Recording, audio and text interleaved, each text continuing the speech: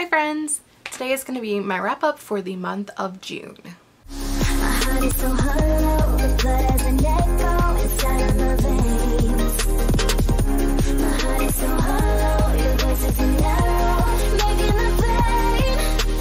In June, I read 18 books for a total of 5,062 pages.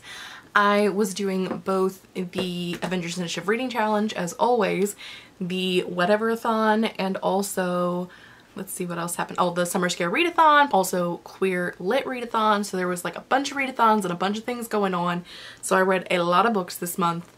Anything that I have a dedicated review video for, I will link in the description box down below, and we'll do that and talk about that rather than talking about it here because, you know, if there's a whole review video for it, we probably don't need to review it here. Okay, as always, let's start with DNFs. I will go from the lowest rated to the highest rated books for the month, and DNFs are first. So the first DNF that I had that I DNF'd at 5% was Sloppy Firsts by Megan McCafferty. I got this as an ARC from Wednesday Books. As always, all of my full Goodreads reviews will be linked down below for these. Sloppy First was one of the first things I picked up this month, so I don't remember exactly what made me be like, ooh, I'm out. But I know that there was like some fat phobic and some eating disorder talk, like making fun of it, like not making fun of eating disorders, but like making light of having an eating disorder. It was not good. So I DNF'd that really quickly. I also DNF'd I Believe in a Thing Called Love by Maureen Gu at about 57%. I just gave up because it was completely too wacky. It's kind of got like a K-drama vibe to it, which is what the author was going for, but it didn't work for me. If you want to know more about that book in particular, it was our book club pick for Authortube Chat this month, and so Kate and I did discuss that in our live show, and I'll link that down below if you want to know more of my full thoughts on that. Also, I have a reread for this month, and that was Blood Witch by Susan Dennard. This, I believe I originally rated a 4.75 out of 5 stars. I love this series. I think this is my third time rereading this book. I love the whole series. The series follows Safi, Azult, Adwan, and Merrick, and there are some other main characters that we do see as the book goes on, but it starts off following those 4 main characters, and they live in this world where there are people who have like a witch mark, they have magic, they can control different elements or different things, and they go on this adventure trying to save themselves, and then inadvertently end up trying to kind of save their world, and there's a lot of political drama and battles and oh, the plot twists. There's just so much in this series, and if you haven't picked up Shriek Witch yet, you absolutely should because it's fantastic. Then we get into the new books that I finished. First is going to be This Is How You Lose the Time War. I did not write down who that's by. That's on me. I give that a 2.25 out of 5 stars. I really liked the end of it. It was the book club pick for Avengers Initiative Reading Challenge this month, which is probably the only reason why I finished reading it. Also because it was very short, so I just kind of pushed myself through so I could use it for all of the challenges. It was very confusing. I'm not really sure what was actually happening for the first 75% of the book. Maybe 90% of the book. I had no clue what was happening, which I think is kind of the point, but it did not work for me. The very end of it was interesting. You finally get like some more information about the world, not a lot, but a little bit, and kind of just the way that it plays with things was done very well at the end, I think. But the world building, though not complete enough to make me feel good, was interesting. I don't know, I know it's a book that a lot of people really love, and I think if you love that kind of book where you don't need to know all of the details, it could be a book for you. It's one of those things where you're either gonna love it or hate it, and it didn't work for me. Then we have Spells Trouble by PC and Kirsten Cass. I gave this a 2.25 out of 5 stars as well. This was an ARC that I had, I believe also from Wednesday Books. So this story follows twin sisters, and they are from this family, this really long line of witches, and they protect the city that they have developed by protecting these 5 trees that form a pentagram around the city that they live in. And here's the thing. This book, like, the character work was good. I liked the characters and I liked some of the magic aspects of it, but the pacing was really bad, and it very much reminds me of their House of Night series, which, if you don't know, the House of Night series, though I have my issues with it, I also have a love for it for reasons, and it is the only tattoo on my body is a quote from the House of Night series. So like I have an attachment to it for sure, and I think this book was very similar, and I think for the lack of amount of things that happened, there was very little plot in this book. And that is like my biggest complaint about the House of Night novels, was that there were like 12 books, but it probably could have been condensed down to 5 or 6, and the story would have been very similar, but things would have actually been happening. And I'm not signing up for another series like that. I'm not going to continue on with the series. As much as I love PC and Kristen, and I appreciate them for all of the work that they've done and how much like emotional attachment I have to that first series, I can't do this to myself as a 34-year-old woman. Again, not the target demographic, so maybe people who are in that target demographic would love it, but for me, just not enough plot. So, moving on.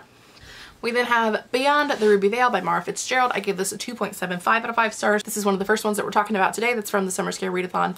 There is an entire reading vlog for that, so I will link it in the description box down below. This book follows Emanuela, and she is getting married to her best friend. He's gay, she's gay. Why are they getting married? It's a political thing. They live in this world where they don't have any water, so they have like this water witch who converts blood of people who are marked as they slowly die and turns their blood into water, and Emanuela has been marked by that since she was very young, but she's been hiding it, and on her wedding day the water witch sees her and she knows she's got the mark, so she takes her to her tower, and then they fight, and then Emanuela kills her, and then she has to figure out how to get water for her people. That's in the synopsis on the book. Again, I won't go too far into this because I do have an entire reading blog for it, so if you want to know more you can go there, but basically the things you need to know is that the world building is great, the characters are shit. Okay. I don't mean that in a disrespectful way, I just really don't like the main character, and like I'll explain, it's explained more in the big video. Okay, cool. I then read the second volume of Spell on Wheels. I know one of the authors and or artists is Kate Leith, I don't remember, and there's a couple others. I gave that a 3.5 out of 5 stars. I like the artwork, but I didn't like the plot as much as I did the first volume, and it didn't really make a whole lot of sense. It was very weird in the direction that it went, though I feel like that's kind of common in a comic, but either way, it was okay, but it wasn't great, and I enjoyed it, but it could have been better.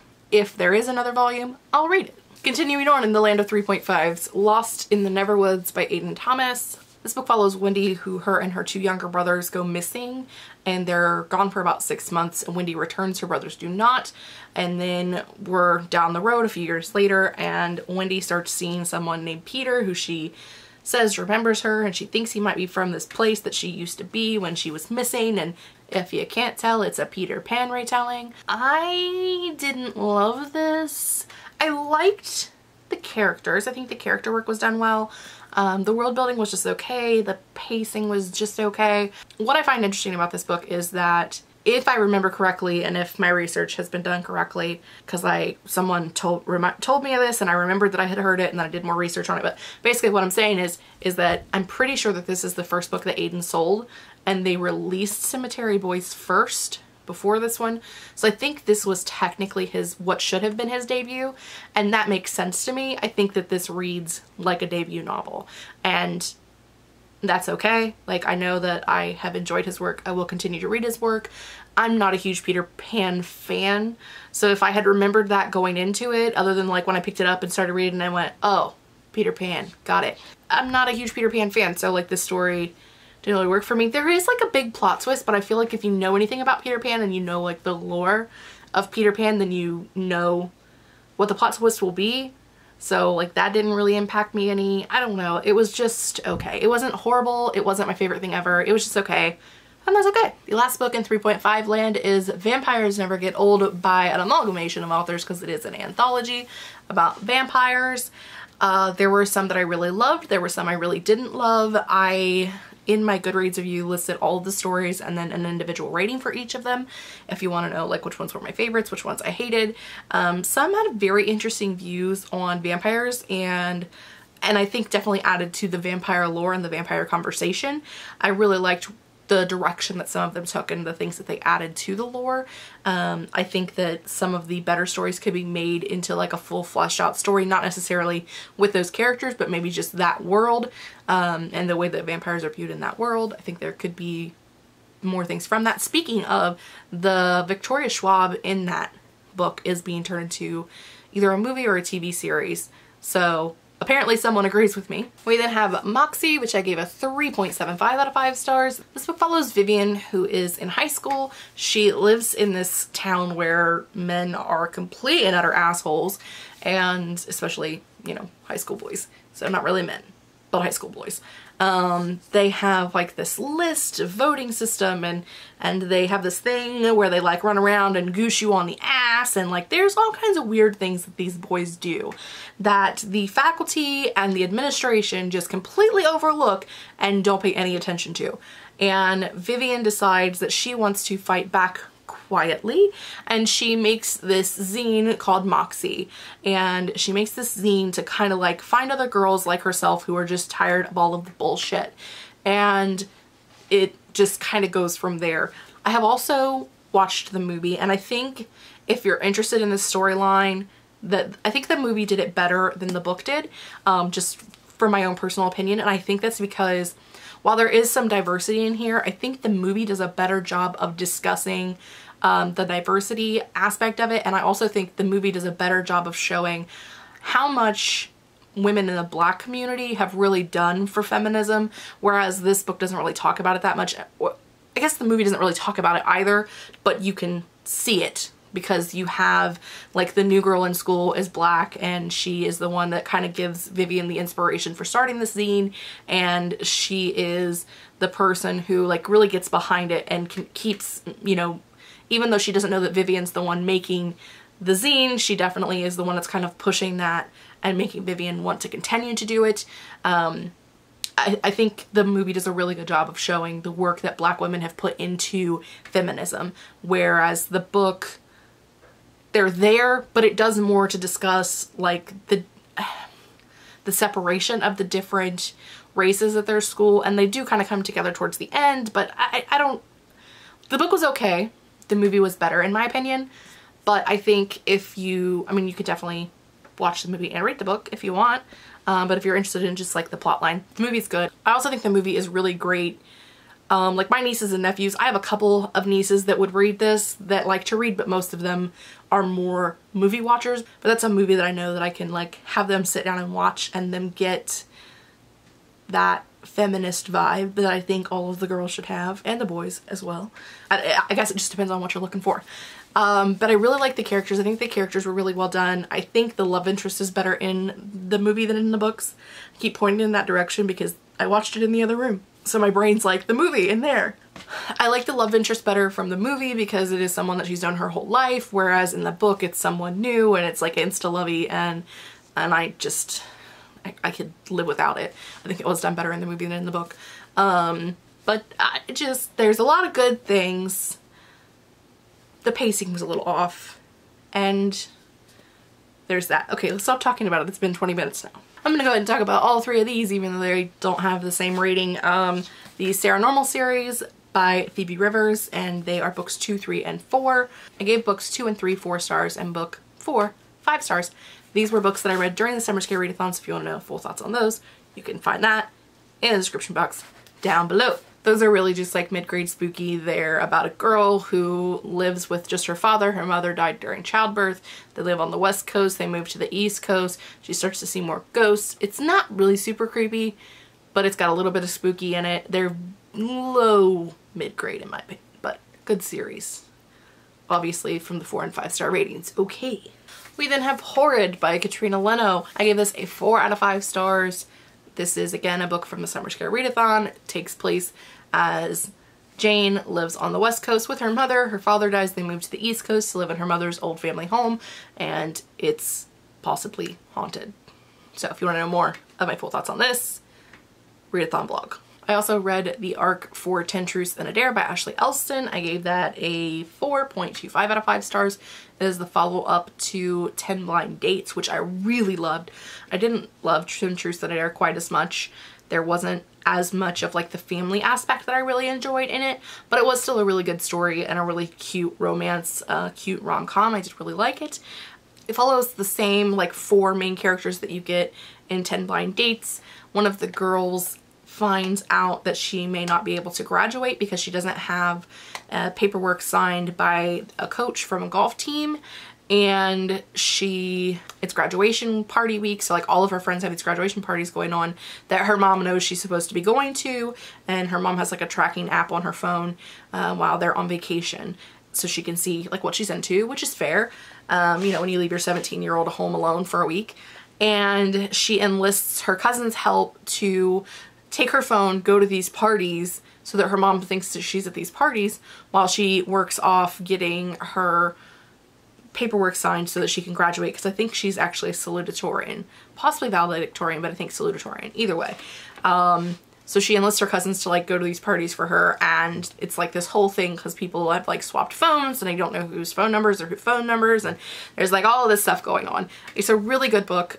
If you have read 10 Blind Dates, it's a Christmassy book, and I highly recommend you read it at Christmas time because it is so very good, and I definitely will be reading it this year at Christmas time. I've already reread it once this year. I reread it like in the spring because I was gonna read this one and I wanted to remember the characters, but I definitely will probably pick it up. I definitely probably will pick it up again at Christmas time. She says definitely probably. We then have Summer Assault by Katrina Leno, which I also gave a 4.25 out of 5 stars. I read that during the Summer Scare Readathon, so again, link down below if you want to know more of my full thoughts on that. If you don't know, Summer Assault follows twin girls who are witches. They live on this very secluded island. There is a big touristy thing where they have this bird that comes to their island every year. So there's like all of these bird heads, and the bird kind of disappears. So there's like trying to figure out what happens to the bird. And then there's like the second half of the book has a completely different plot, and it's crazy. Okay. So really good. Highly enjoy it. If you want to know more, check out the reading blog link down below. The next book is also part of the readathon, and that was Geraldine's Alley by Becca C. Smith. If you want to know more of this, link down below. Becca's a fellow author tuber. This book follows Geraldine, who I believe is like 22 at the start of the book, and she lives with her grandmother. Her parents died very violently a few years prior, and she likes to be very secluded, likes to be by herself. Her friends are mostly book characters that have come to life in her brain, and this book just kind of follows her overcoming her fears and learning how to do things even if you are afraid of something. So very good book. 4.75 out of 5 stars. Highly recommend. Check out the reading blog. Moving on. We then have All Boys Aren't Blue by George M. Johnson. This was one of the ones that I read for the Queer Lit Readathon. There were a few of those in there that I didn't actually do a blog for that because I ended up not reading as many of the books that I had originally planned. It was a weird week for me. All Boys Aren't Blue is a memoir by George M. Johnson that follows him coming to terms with and growing up being queer and Black in his community. I try to treat memoirs the same as I treat poetry, which is like, does it make you feel something? Did it do its job? Where rather than like rating someone's life, which seems excessive, you know, did it make you feel something? Did it do its job? And I think that this book was done so impeccably. I would love to read more from George M. Johnson, especially if he does like fiction, but I would read more of his nonfiction as well. His writing style is just gorgeously done. And I think that there are a lot of people that can really relate to this story. Not me, straight white girl from Whitesville, but I think there are a lot of people that can relate to his story. And I think it's good that we have these kind of stories that young teens can relate to and that are important, and I just really loved it. I cried a lot. Just a very beautiful, heartfelt, heartwarming story. with some difficult moments, but it's just really good. I really enjoyed it, so highly recommend. I do want to mention it before we get to like the last book of the month. I also read The Stranger Game by Celine Busby this month, but I'm using this for a reading vlog for next month. So we're not going to talk about it today, but know that I did read it this month and I did include it in the stats for this month. We're just not going to talk about it right now because there's going to be a whole reading vlog with this in it, and that just seems excessive. Okay.